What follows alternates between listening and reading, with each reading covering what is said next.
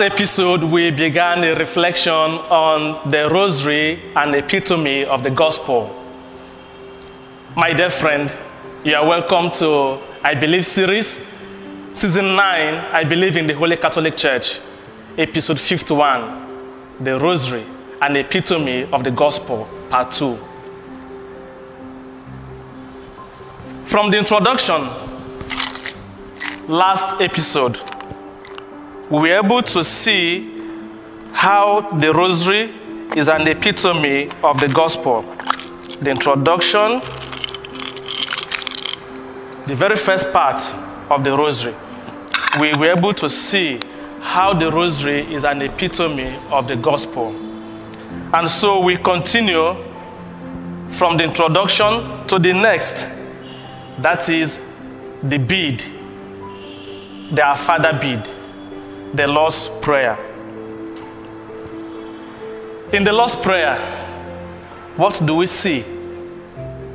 The disciples of Jesus admired how he prayed, how often he prayed, and how consistent he prayed. In one occasion, Luke chapter 11, verse 1, they asked him, "Lord, teach us to pray." Jesus taught them to say the Lord's Prayer, the Our Father. We see this as well in Matthew chapter 6, from verse 9 to 13, the Lord's Prayer.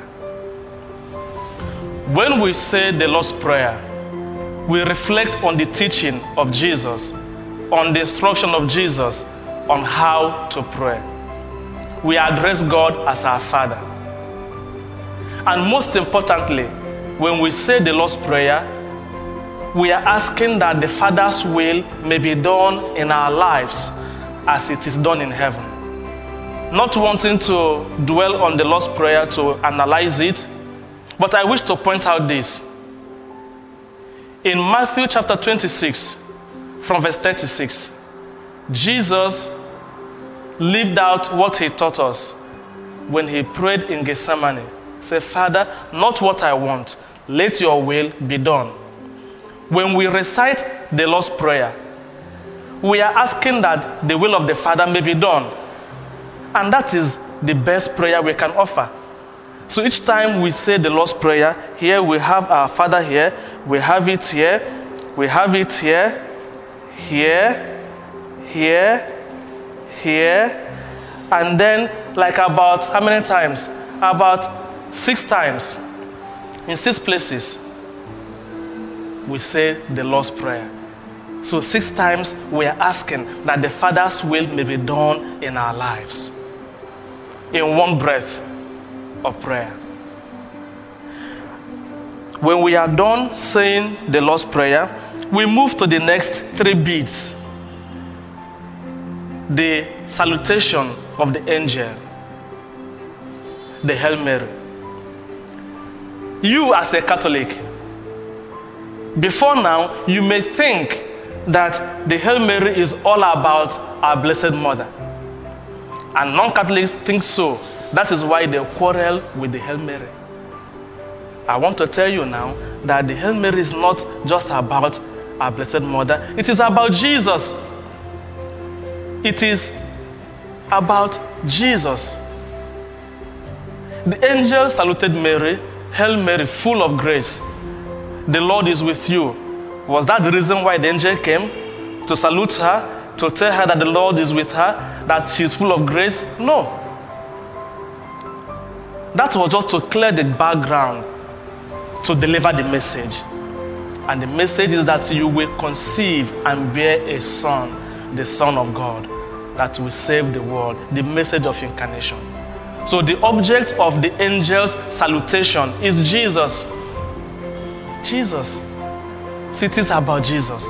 And so when we are saying the Hail Mary, we are reflecting on the incarnation, on the message of incarnation. It is not about Mary, it is about Jesus. The second part of the Hail Mary says, "Blessed are you among women, and blessed is the fruit of your womb, Jesus." Elizabeth's greeting. Luke chapter 1, verse 42. The angel's salutation, Luke chapter 1, from verse 26 to 38. It is about Jesus. Then we move to this other part. Here we begin the mysteries. There are 20 mysteries of the Rosary. And these 20 mysteries, they are talking about Jesus, reflecting about Jesus, the life of Jesus.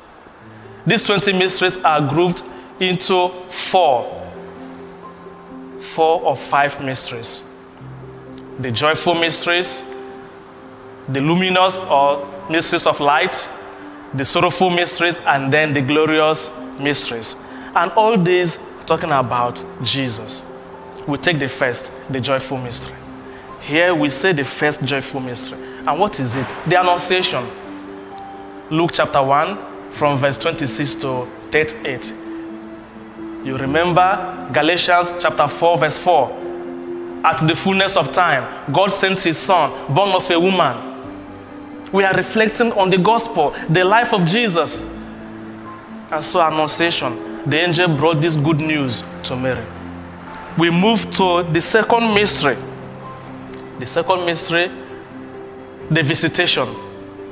Following the angel's visit, salutation, announcement, Mary went to the hill country of Judea to see Elizabeth, her cousin. And then Elizabeth greeted Mary and said that the moment Mary's greeting came to her, the child in her womb leapt for joy. It is not about Mary, it is about Jesus.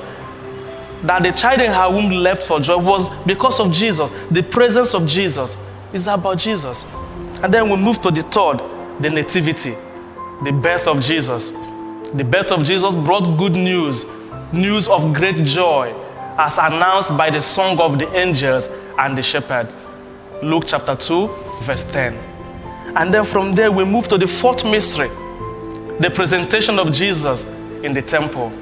Luke chapter 2, from verse 22 to 41. There the prophecy of Simeon further announces the mission, the identity and mission of this child. And then we move to the fifth mystery, the finding of the child Jesus in the temple. Luke chapter 2, from verse 41 to 50. You see,